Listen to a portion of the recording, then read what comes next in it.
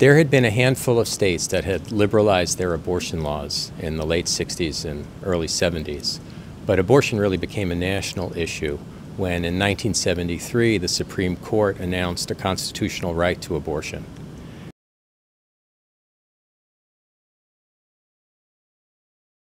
Roe was the first time the Supreme Court spoke about abortion, and not only was it a major legal precedent, but it also transformed the issue into a huge political issue. By 1980, for instance, the Republican platform had a very strong anti-abortion plank calling for a constitutional amendment to ban abortion. And it also spawned a series of legal challenges over the years, testing every aspect of abortion rights, including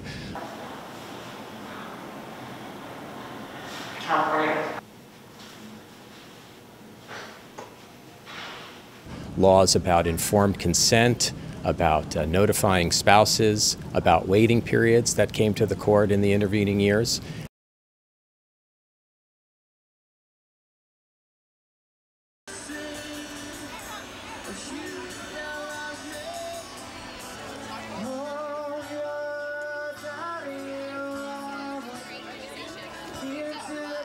You're afraid?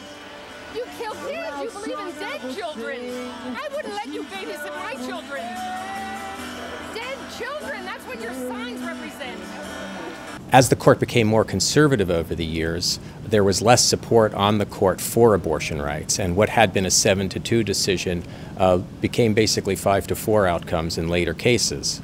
Now, the second major case that the Supreme Court heard on abortion was in 1992, when the court actually reaffirmed the right to abortion in a case called Planned Parenthood v. Casey.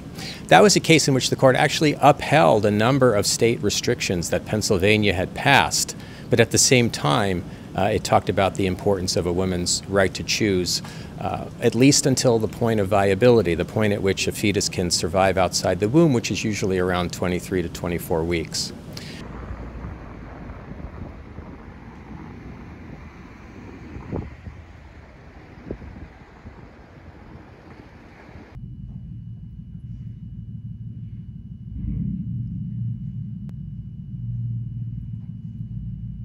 In 2018, Mississippi enacted a ban on abortion after 15 weeks of pregnancy.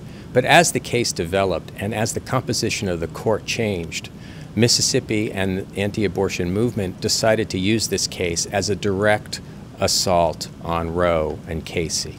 Life, yes. Abortion, no. Life, yes. Abortion, no. Life, yes. Abortion, no. Life, yes. Abortion.